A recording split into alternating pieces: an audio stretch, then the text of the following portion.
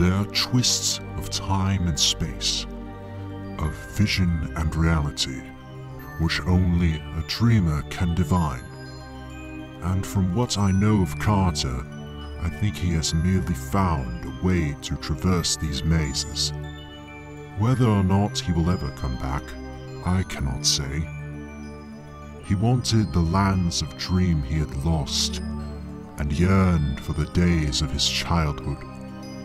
Then he found the key, and I somehow believe he was able to use it to strange advantage. Certainly, I look forward impatiently to the sight of that great silver key, for in its cryptical arabesques there may stand symbolized all the aims and mysteries of a blindly impersonal cosmos, the Silver Key.